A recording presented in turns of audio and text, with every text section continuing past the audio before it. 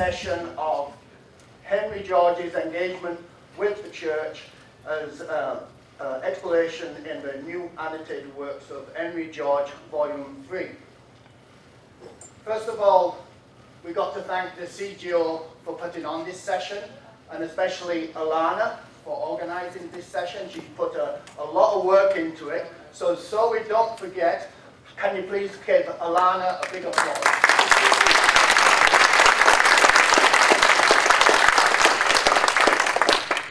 We got some wonderful speakers today, and if you look in your program, you can see them.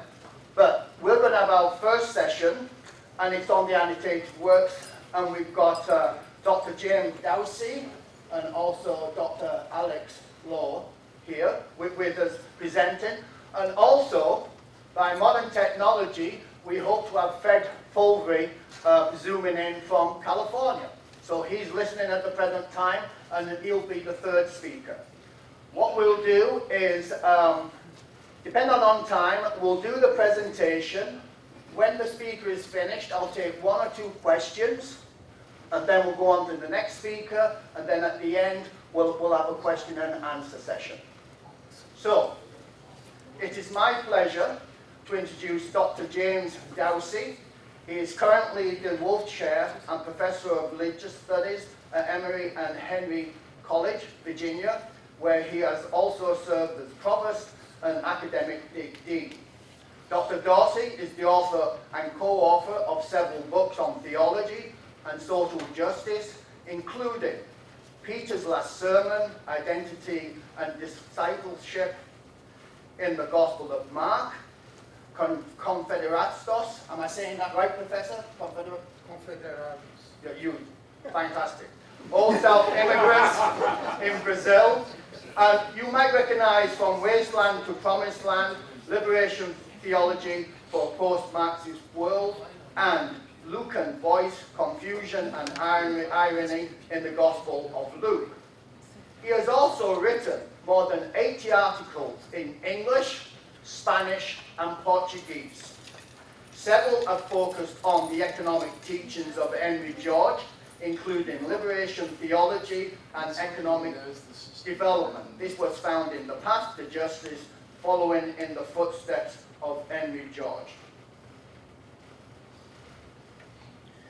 He was also a presenter at the 2007 Scranton Council of George's Organizations and Robert Trachenbach Foundation Conference. His paper at that conference was titled Human Nature from a George's Perspective, and that is found in the book at the back, Two Views of Social Justice, a Catholic and George's Dialogue. Dr. Dawsey also enjoys fiction writing and believes that stories relay truths not easily encompassed by prose. Quote, "We live our lives by stories," Dr. Dawsey claims. "It's no secret why Jesus and other great religious leaders were storytellers." Please welcome theologian, philosopher, and storyteller, Dr. James Dawsey.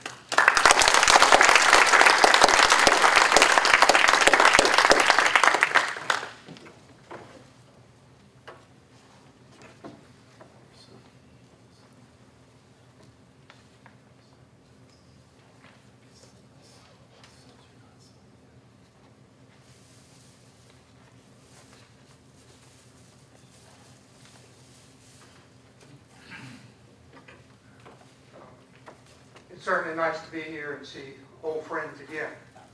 I'm looking at Walt Ryback and Nick Tiedemann.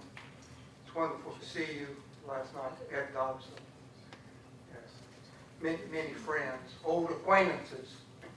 And I'm invited to speak on the new book that's just come out. I've received a copy. I think it's already available for sale.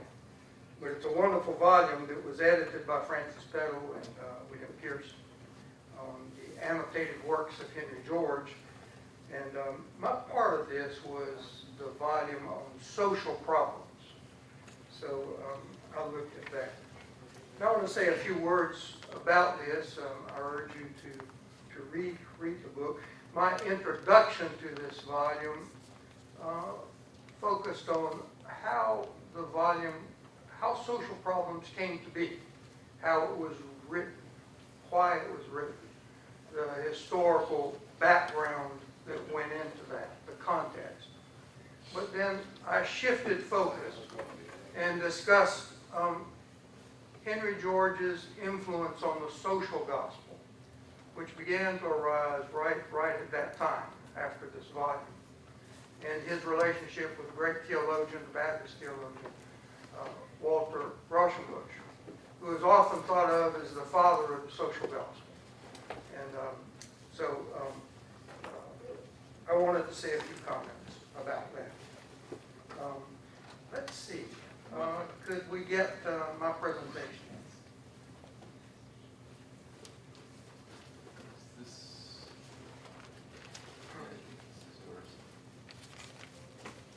Mine has a copy of the book as the first slide, or the cover of the book as the first slide.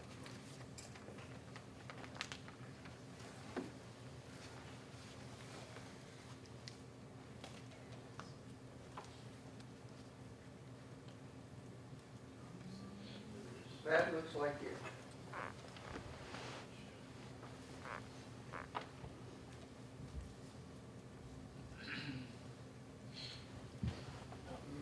Very well. If we could go to the second slide. Squeeze it a bit. That shrink it just a touch. Yeah, a little more. That's as squeezed as it gets. Move the screen back. Move forward. Forward, yeah. Hey, great. Good.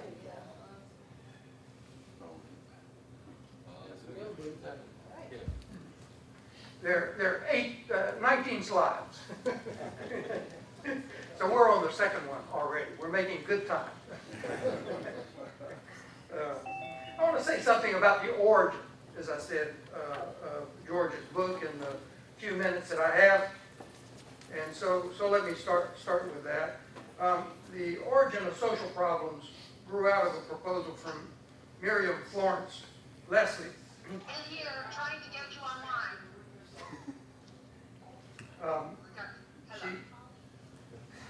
She changed her name and was called Frank Leslie after her husband. This proposal came in 1883. That George write a series of articles. And these articles, 13 articles, were to be published in Frank Leslie's illustrated newspaper. And the whole was to be entitled Problems of the Time. George was to target the non-specialist. He was to write in language unencumbered by technicalities and free from abstract reasoning. He was to address the social problems. Each article, for each article, he was to receive $100. $100 today would be equivalent to something like $2,350. The next slide. Third slide. Cotton Man? No. Miriam Florence Leslie. Third slide. That's where we were. Okay. Miriam Leslie. Miriam, Frank Leslie had died. The husband had died in 1880, leaving his publication, the illustrated newspaper, $300,000 in debt, something like $7 million today in debt. She was in her mid-40s. She was a widow. She was keeping her head above name. She changed her name, as I suggested. She worked on increasing the publication of the illustrated newspaper to 200,000 subscriptions on the fourth slide.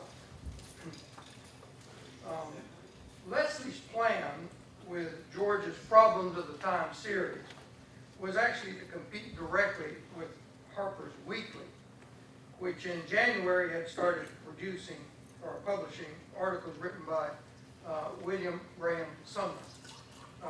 Today we remember Dr. Sumner as, I would say, an outmoded social Darwinist.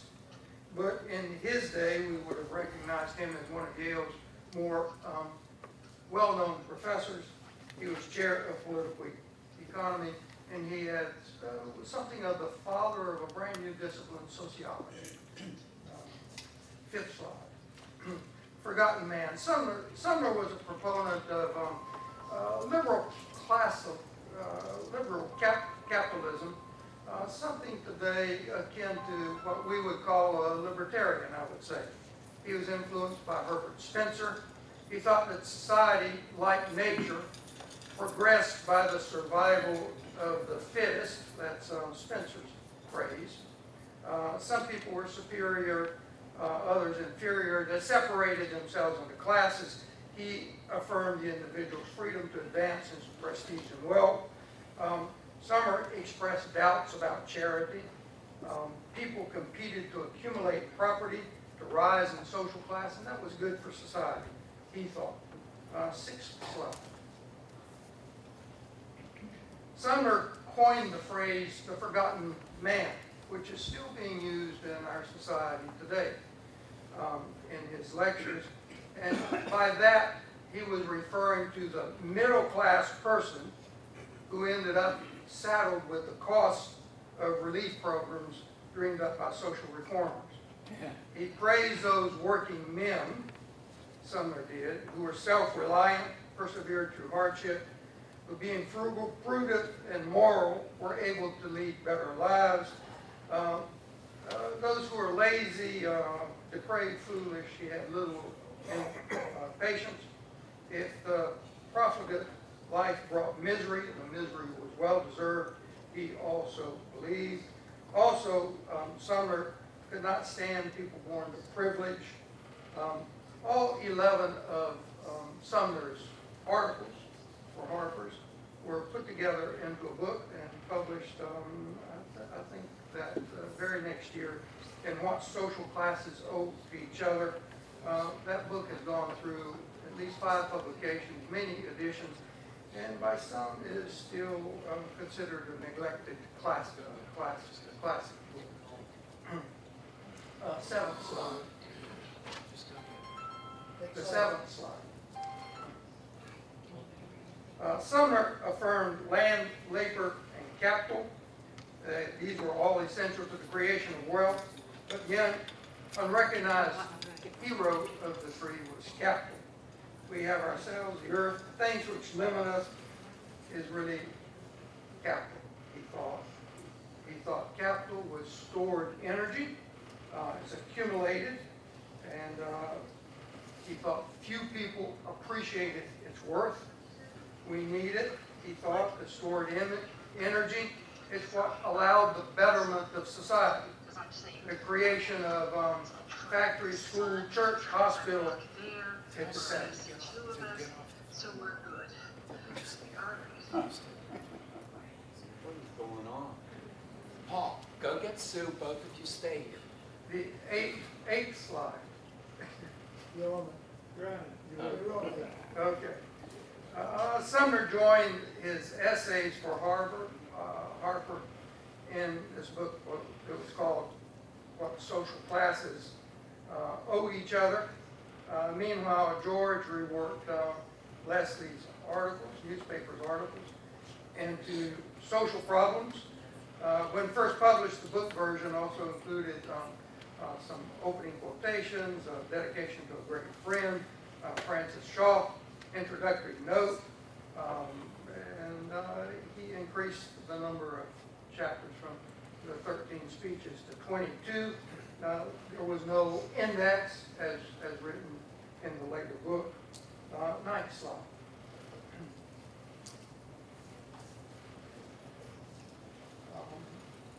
Several of social problems, several of the chapters of social problems address issues of inequality. George saw clearly that the disparity between the haves and the have-nots was growing. The rich were becoming richer, the poor poorer. For Sumner, that gulf separating winners and losers was natural and good. the advancement of the fittest benefited society as a whole. Not so for Henry George, as all of us know. The great divide of the social classes showed the failings of modern society. While the property laws and tax laws of the time allowing society's movement towards concentration and perpetuation of wealth might be legal, George considered them unjust. The disparity in wealth, thought George, destroyed liberty, destroyed the environment, life possibilities, and resulted in poverty, sickness, drunkenness. It robbed children of education. 10th slide. Classical liberalism and Sumner saw American society as fostering rugged competition between individuals. They would, by virtue of hard work, creativity, perseverance, frugality, either succeed or fail. George saw society as structurally flawed, envisioned something better. He thought people lived in communities, they were interdependent. The welfare of one social class affected the other classes. One of his phrases, all people were interwoven into a tapestry. 11th slide. Design. Oh, sorry. Society's paradigm.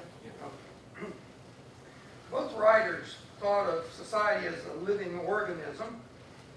Sumner's model took its key from biological evolution through natural selection.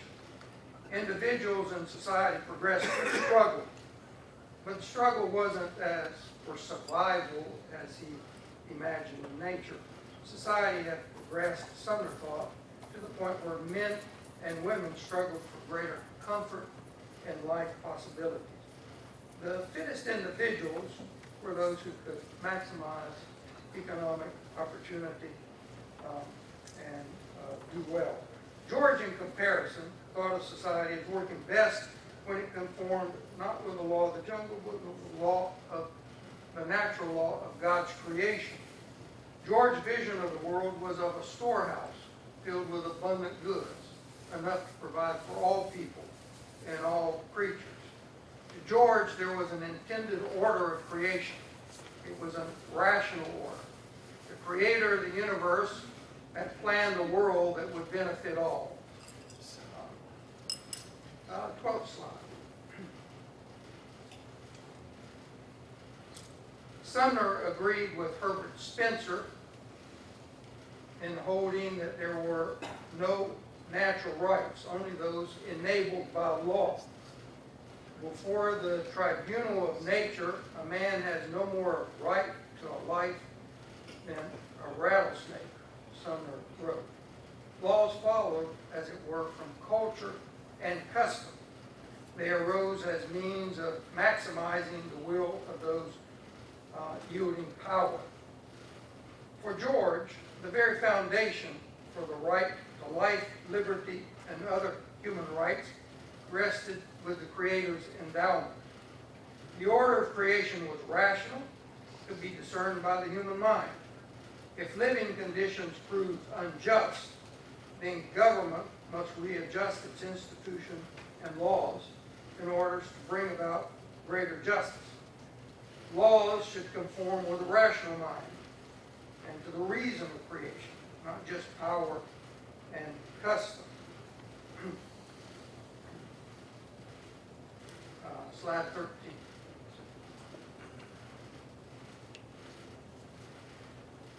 Of the views that separated George from Sumner, none are more telling than the ways they perceived land and natural resources in general. Of capital, labor, and land, Sumner said the least about land. He did take up the topic of land briefly in chapter 4 of what the social classes owe each other, but only to claim that he had little tolerance for schemes of land appropriation and redivision. Sumner recognized that scarcity caused land to increase in value without any additional work on the part of the landowner. As scarcity increased, landowners increased what they charged in rent. So the unearned increment from land, especially in view of the large gains of landlords in the old countries, has indeed made the position of an English landowner for the past 200 years the most fortunate of any class mortals has ever enjoyed, Sumner wrote.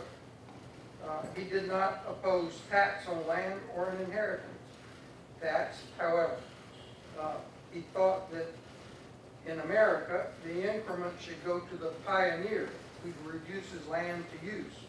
Since the unearned increment was to go to someone, it should go to the person who could demonstrate ownership of property, he thought. Moreover, he thought, in America there was plenty of land. There was a large frontier. Slide 14.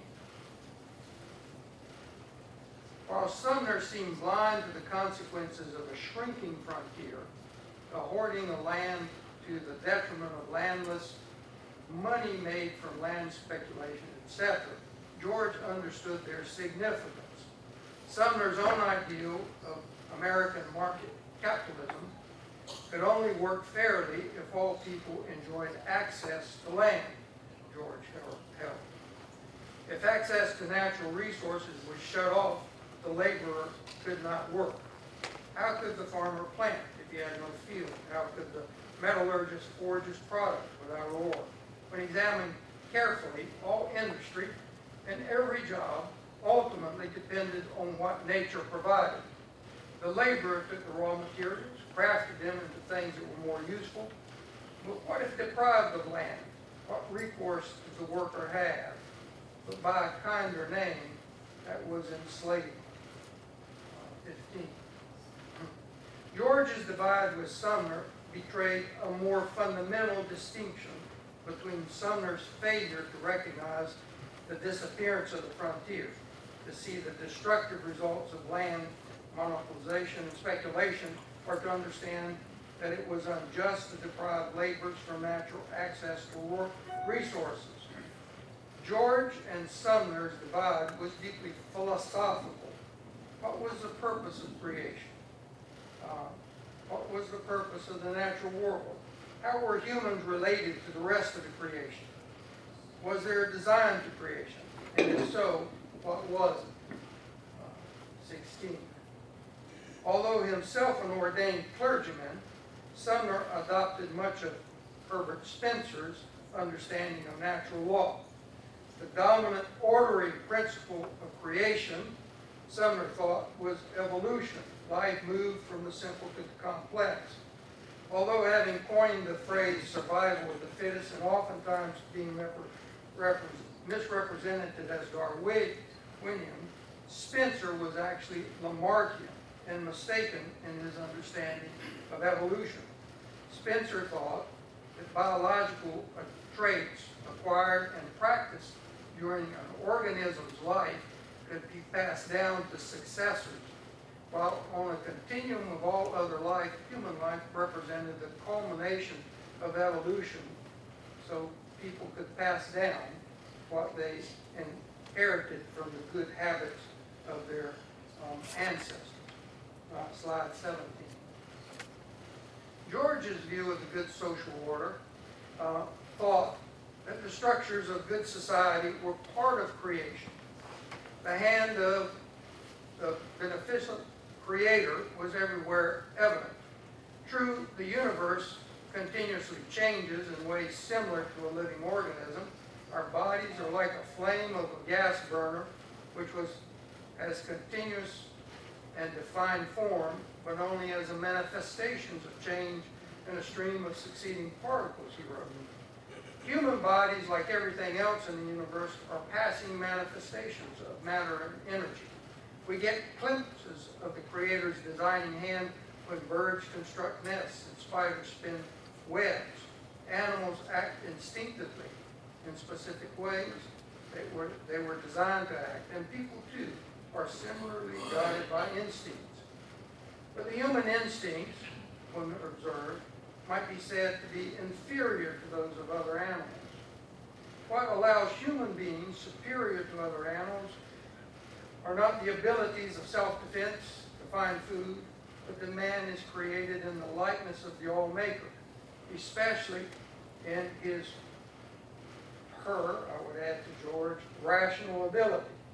Besides logical abilities, George included in the rational faculties those abilities to enable humans to become makers and producers. He also included the human mind in spirit and soul, that which feels, perceives, thinks, wills. People can shape their environment. Curiosity leads men and women to seek ways to improve life. They overcome problems, forge improvements, vanquish obstacles. Critical thinking was a special human quality, a gift of the Creator. Deciphering consequences, previewing God's consequences, gave people the ability to become creators too. Humans have the ability to improve society and make a better world. Slide 18. George viewed these particular economic rights as tied to the law and other natural resources. In George's view, God had created a bounteous earth which was intended to provide more than needed to satisfy all. Nature was a storehouse, and its good could be multiplied manifold through the work and creative ability of people. Slide 19. George thought that God intended that people enjoy creation. As at a festival, the table was set, the world and its fruits were created for the benefit of all. Nature supplied raw materials. George thought that people were created such as they found enjoyment and fulfillment in work. Labor produced the dual benefits of increasing the bounty of God's storehouse while bringing pleasure to the worker who was able to satisfy his needs and those of his family, and at the same time improve for the usefulness of what nature had bestowed. But the enjoyment of the natural world should not, to George's mind, be separated from our commitment and our duty to protect it for ourselves, our neighbors, others whom we might or might not know, and future generations.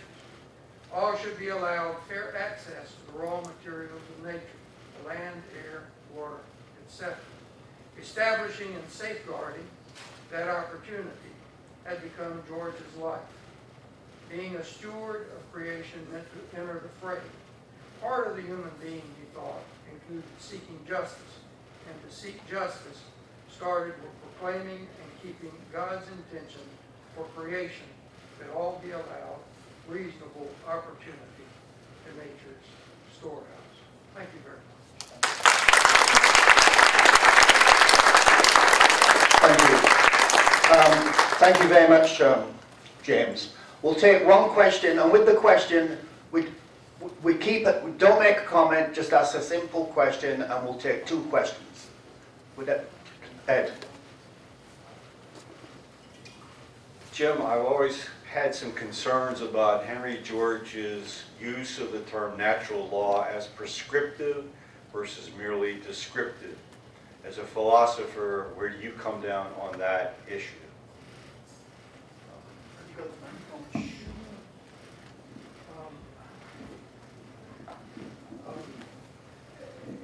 Ed, in my second talk today, I want to talk about my path by which I reached Henry George.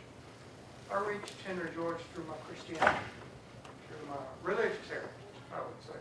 So I came to Henry George as a philosopher first, introduced by my good friend, Bob Anderson. And so with Bob, I believe that human nature, we're sinful and we're actually depraved creatures. That I don't mean that we don't have lots of good in us, but we have many failings. Sometimes by omission, and sometimes by intention. So I think of it as sin, and that's the human nature. And so I think God, I'm giving my answer as a human being, I guess. I think God ordered the universe. He what God created was good. I agree with St. Augustine that evil is actually the absence of good, absence of God, right? Like darkness is the absence of light, for instance. And so there's an ordered universe.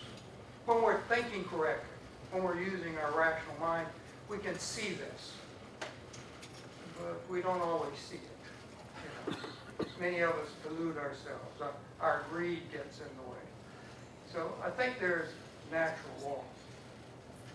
We don't always order our lives toward it. Okay? We do what's irrational. Does that help? Sure.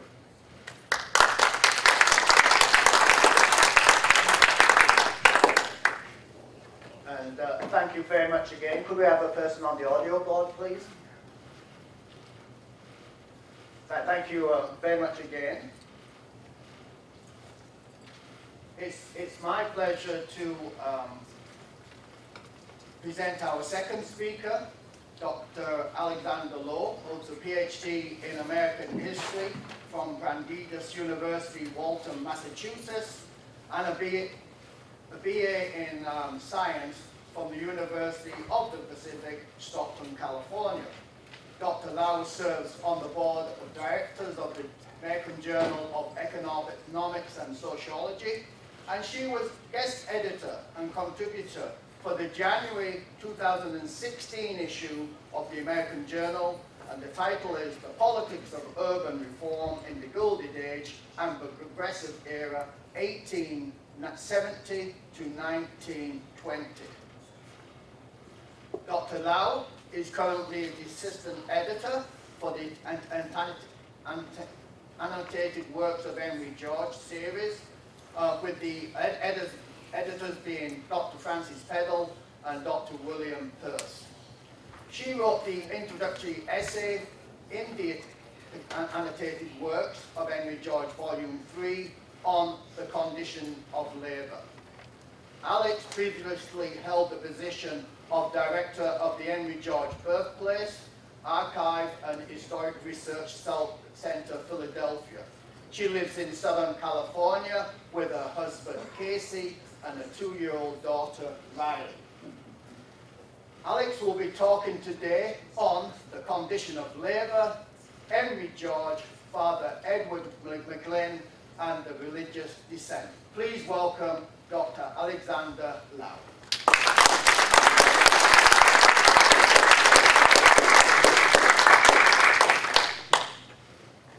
Well, thank you very much for that. Can everybody hear me? Yes. Okay, good. Just one little correction. My BA is in political science, not science. That would have not gone well for me at all. I just want to start by saying a big thank you to the organizers of the CGO and to Alana for fitting me into this program today. I'm really happy to be here. As Brendan mentioned, I'm going to talk a little bit about the context within which Henry George penned his open letter to Pope Leo XIII on the condition of labor. But I want to start just briefly by talking a little bit about Volume 3 of the Annotated Works of Henry George series and how it's a little bit different from some of the other volumes. Our earlier volumes tended to deal more with George's writings on theoretical issues. But you'll notice this issue is much more focused on the sort of politics of everyday life and religion. And because of that, George's writings tend to be a little bit more editorial. You definitely see this in Social Problems, which, as Professor Dawsey mentioned, was originally a series of articles that was published in Frank Leslie's illustrated newspaper. George employs a sort of passionate and yet matter-of-fact journalistic style, I think, that we all sort of admire about George and his writing. And he actually has the same sort of style that you'll see in some of the era's most prominent muckrakers. And I just want to expand, Professor Dawsey also mentioned this, in his note on the original edition of Social Problems, George writes that my endeavor has been to present the momentous social problems of our time, unencumbered by technicalities, and without that abstract reasoning which some of the principles of political economy require for thorough explanation. So a reading of Progress and Poverty, right, George's masterwork, next to social problems, almost suggests that George maybe held back a little bit when he was writing the former, right? That in an attempt to have Progress and Poverty taken seriously as a major work of political economy, he toned down the inherent emotionality and religiosity of his ideas. But this was certainly not the case with social problems and the other religious works in this volume. Professor Dawsey also mentioned something that got me thinking, and I thought it would be an important point to mention here, in that at the time George is writing, he's kind of straddling two different worlds in terms of understanding how we know what we know, right? There's a epistemological shift going on about what is knowledge and how do we know what we know, right? And Ed Dodson sort of asked a question about this. George's idea of natural law, natural order, is prescriptive. It's not just descriptive, right? He believed in these a priori truths, right? There was truth out there that existed whether or not we believed it. Well, the whole academic community was starting to shift away from that idea. You know, it started to get infiltrated by pragmatism. And George, in some degree, was a pragmatist as well. So it was hard for the academic community, I think, to take George seriously because he kind of blended all these different disciplines, political economy, theology, sociology, which is a new discipline at the time, together. And they were trying at that time to professionalize the social sciences. And so in some ways, George was a little bit of an outsider in that regard. So I mentioned before that George sort of adopted the style of muckrakers of the time, and he embedded himself, when he was writing social problems, into the grimy underbelly of social and political life in order to shed light on the era's most pressing issues facing the country.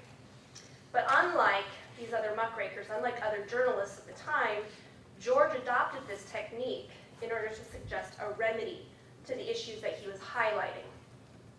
What ties all of the works together in this volume, and really all of George's works, right, is this expression of that fundamental and ethical imperative, that desperate need for society to destroy privilege by granting universal access to the abundance of nature. Now, Social Problems demonstrates how land value taxation would stamp out many of the era's most prominent and worst social vices, and his religious works in this volume show how this remedy conformed to the fundamental tenets of Christianity. So my contribution to this volume 3, aside from assisting Bill and Frank with copy editing and annotations, was the introductory essay for George's Condition of Labor. Now, this piece was published in 1891, which was the same year, and was largely in response to Pope Leo XIII's famous encyclical Rerum Novarum, which is translated into On New Things. In my essay, I argue not only that the condition of labor represented the culmination of what was a lifelong attempt by Henry George to demonstrate how his theories harmonized with religion, but also that it was a sort of last-ditch attempt to salvage the reputation and priesthood of his good friend, Father Edward McGlynn. Now, Father McGlynn, as many of you probably know, was a very popular priest of one of the largest working-class parishes in New York City during the same time that George started to enter urban politics. McGlynn was inspired by Henry George's ideas, and he became a soldier in the fight for economic and social justice by advocating the single tax and by actively campaigning for Henry George for mayor of New York City in 1886. In doing so, McGlynn aroused the suspicions of his superiors, particularly New York's Archbishop Michael Corrigan, who set in motion a series of disciplinary actions that led Pope Leo to excommunicate Father McGlynn and place Progress and Poverty on the index of forbidden books, which is apparently an index in which you're not allowed. Good Catholics don't read these books. I'm not sure if there is still an index. Yeah. Is there? In the early 1880s, before McGlynn actually started to actively campaign for Henry George, he had been reprimanded by the church for giving speeches in support of the Irish Land League, which was a political organization that was founded by Fenian activists Michael Davitt and Charles Stewart Parnell. When Corrigan became aware that Father McGlynn planned to support Henry George in the mayoral election, he ordered the priest not to give any public speeches in support of the candidate. When McGlynn ignored that directive, the Archbishop suspended him and asked the Pope to intervene by summoning McGlynn to Rome. Well, McGlynn refused multiple summons by the Pope, and he excommunicated him. The McGlynn controversy, as it was known at the time, was widely publicized as one of the most significant cases of American religious dissent within the Catholic Church. The repercussions of McGlynn's excommunication were felt not only among the Catholic laity, but also among church leadership. McGlynn's refusal to follow Corrigan or the Pope's dictate to not express his sort of, fundamental citizenship rights in order to act as a private citizen became a sort of litmus test for determining priestly appointments after the McGlynn excommunication. The case also aroused anti-Catholic sentiment among Americans who had long been suspicious of Catholics' papal loyalty.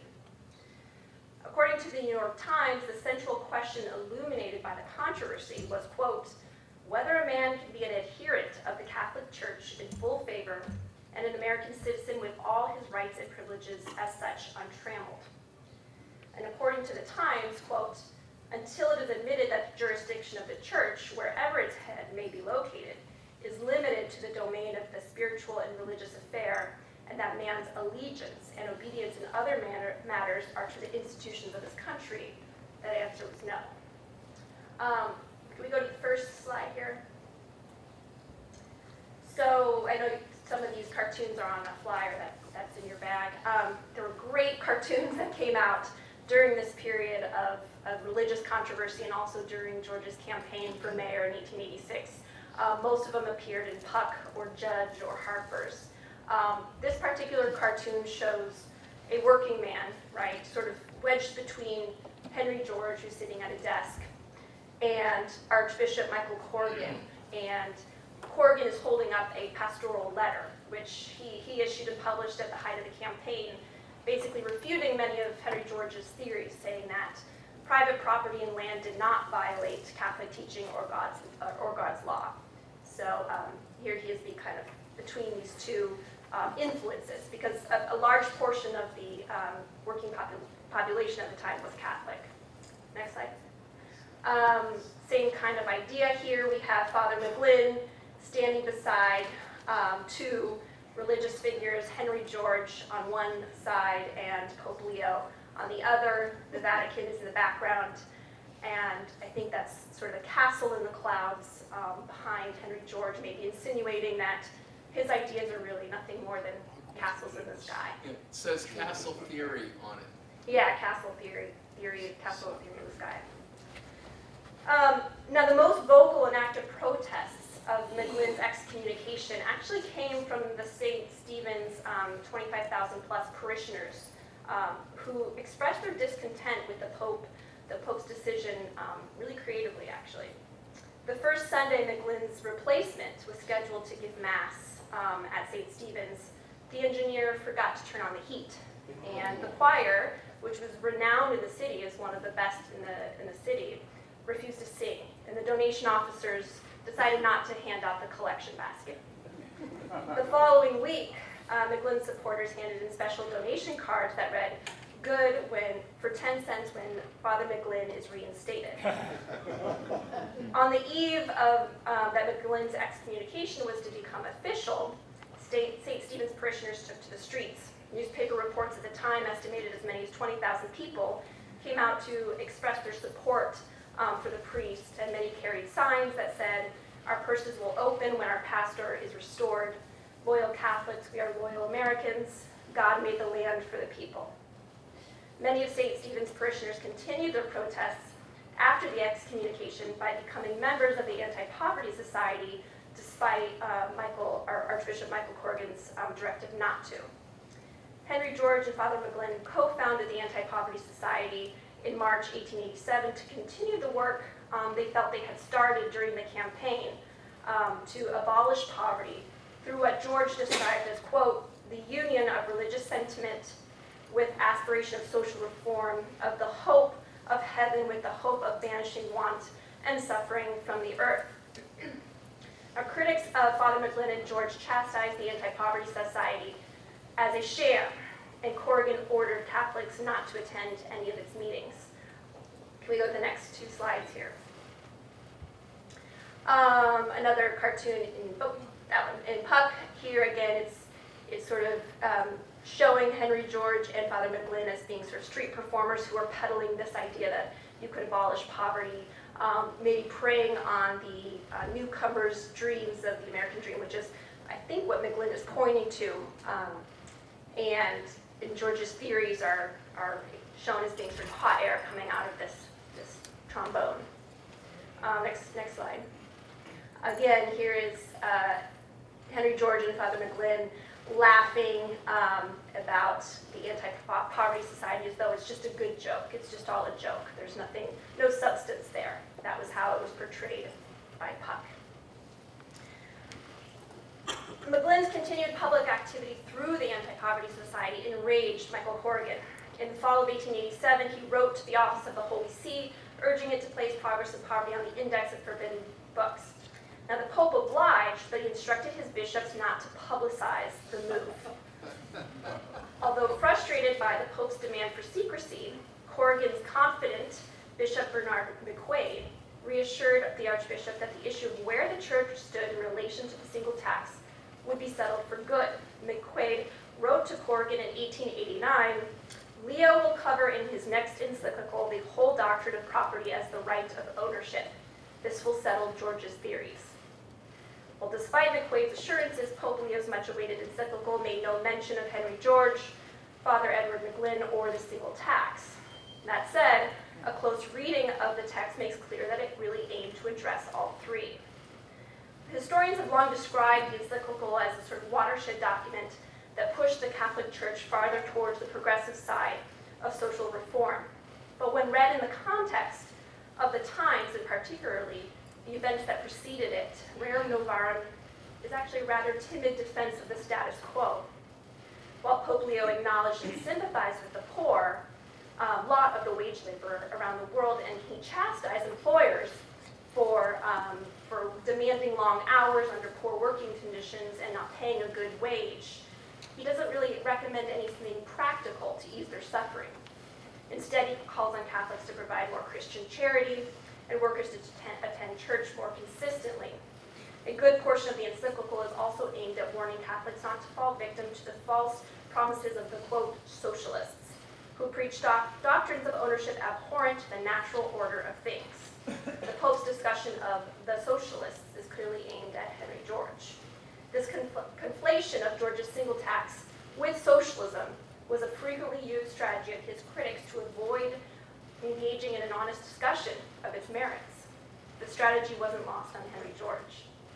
In his lengthy reply to the Pope, George lectured His Holiness on the glaring differences between the single tax and socialists. He does good work here, but he had a lot of practice. Where the condition of labor, I think, really differs from his earlier works and speeches, and where George truly shines is his stinging critique of the Pope's defense of poverty as part of God's world and his weak plea for more charity. And so in saying that poverty is no disgrace, George writes, you convey an unreasonable implication, for poverty ought to be a disgrace, since in a condition of social justice it would imply recklessness or laziness. And if it were possible for the giving of alms to abolish poverty, George continued, there would be no poverty in Christendom. Charity is indeed a noble and beautiful virtue, grateful to man and approved by God, but charity must be built on justice. It cannot supersede justice. The path towards justice to George and Father McGlynn was the removal of that artificial privilege of private ownership of land, which allowed a small portion of the population to extract rent from the rest for the use of resources that God had left for all. George made sure Pope Leo XIII got a copy of his letter. We don't know whether the Pope read it. We do know, however, that the Pope appeared to have a change of heart towards Father McGlynn. In 1892, this would just be the year following the publication of his encyclical and George's letter, a panel of Catholic University professors led by a papal delegate invited McGlynn to issue a doctrinal statement in support of his reinstatement to the Church. In the statement, McGlynn reaffirmed his commitment to George's theories and demonstrated how they did not violate Catholic teaching. The panel agreed, and on December 25th, 1892, Father McGlynn, as a priest, delivered Mass for the first time in more than 5 years. I think that's my time, so I'll end there.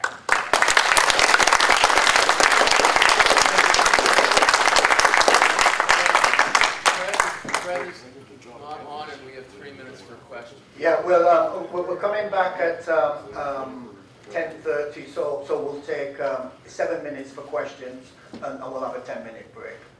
So the first question is from Nick. Yes, I'd like to... Microphone, please. Okay. I'd like to address something which Dr. Dawsey said, that William Graham Sumner followed Bentham and Spencer. Now Jeremy Bentham, I've read, described natural rights as nonsense on stilts. I've read the original edition of Social Statics, and Spencer replied to that. He did not agree. He said, why be a utilitarian and think that that we should have as much good for the plebeian as for the patrician, or the greatest good of the greatest number, whoever they are, unless the plebeians have rights as well. They have as much right to happiness as the patricians, stuff like that. So whatever Spencer may have written later, I think it's a little more complicated than what you said. If you've studied the matter more deeply than I have, by all means correct me.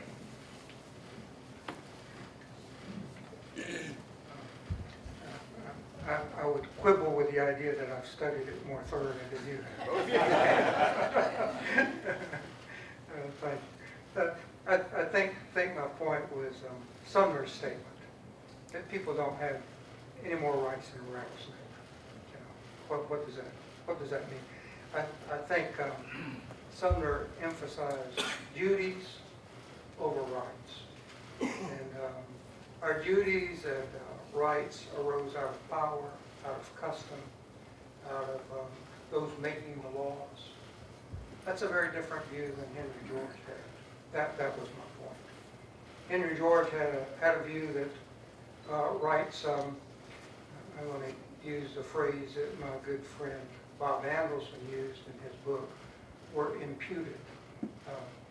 That is, that they came from God, and they were placed upon us.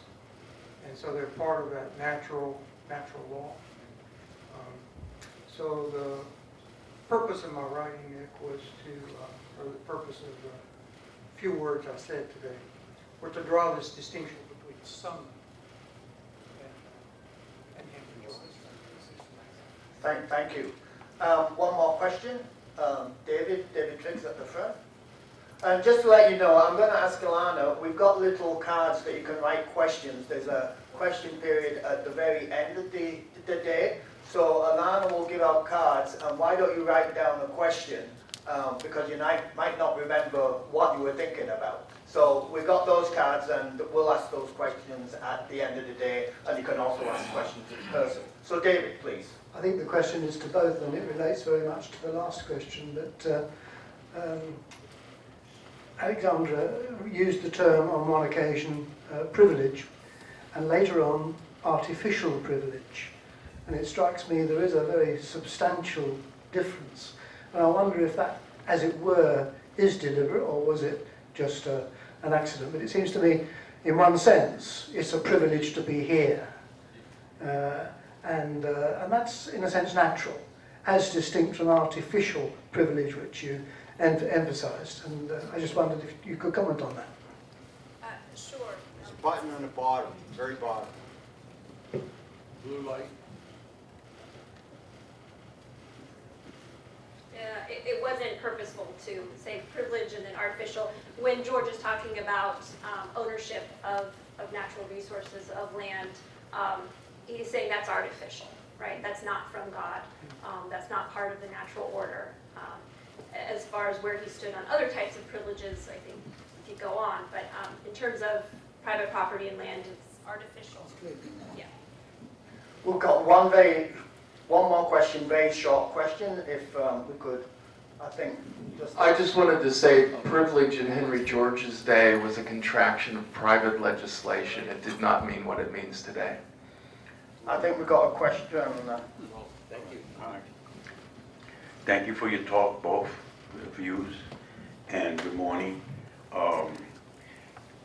This is really for Dr. Dawson. It's a question that I've seen the actions of others that have made the difference, so I'm asking you this question. Has the church over time have left the position to help to support the poor and the needy and have kept the offerings to build their own growth? And I'm not saying for all churches, I'm just leaving the weight and leaving the weight on the government to do their part in the life that had been brought before us under Christ.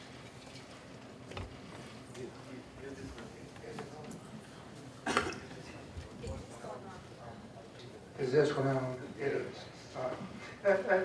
Thank you for asking that, and that's a question close to my heart, as you can imagine. And it's going to be part of the subject I want to take up in a few minutes when we have a second session. But the way I think of Christianity is of this massive river, like a huge river. Maybe it goes back to the time when I was a young person in South America, and we'd go fishing on the Paraná, and that Paraná River. It's a huge river. It borders Bolivia and Paraguay and comes on down to Argentina. Goes on out to the estuary south of Uruguay. So it sets that border. We go fishing there. And some 700 miles longer than the Mississippi, with a flow of water much greater. A basin that's 1.2 million square miles, a huge river. And I think of Christianity as something like that. And as you go on the river, you know, there's deep water and a lot of currents and all. There are over 30,000 denominations in Christianity. Over 30,000. Over 1.3 billion, or 2.3 billion Christians in the world. So there's a sense in which it's hard to categorize Christianity, isn't it? But you look for those deep water currents, and sometimes, of course, it overflows the bank. Rainy season there on the Paraná. It overflows the bank and go for miles and miles back. And I think sometimes Christianity gets out of its bank. You know, All right. You know, off into the marshes, I'd say. Okay. But one of the deep currents in Christianity, I think, is this social responsibility. I don't think you can read the Bible from cover to cover, read it continuously, as I kind of have a habit of doing, meditate about that, and just not see that. Does the church sometimes forget there are other currents in Christianity too, a lot of currents. You know, there's pietism and orthodoxy and all sorts of currents. But I think it does sometimes, there are Christian groups that forget that deep water current. But I think it's there, it's always there. The church will always come back to it, the church. You know, the essence of Christianity will come back to it. Thank you very much. Well, friends, ladies and gentlemen, we'd like to thank Alex and James for their presentation. We were going to have Fred Foldry on, but we had a poor connection. But Fred... We had a good connection. We ran out of time. We unfortunately we can't have Fred with us, but he did write a very interesting article, commentary on the free speeches. It was on Moses, and that is in the annotated works, and it's a very good thing for you to read. So we'll wrap up. We'll take a 10-minute break, and we're coming back at 10:30 with Ethics, Morality and the Land Question, Charles Avila. Thank you very much indeed.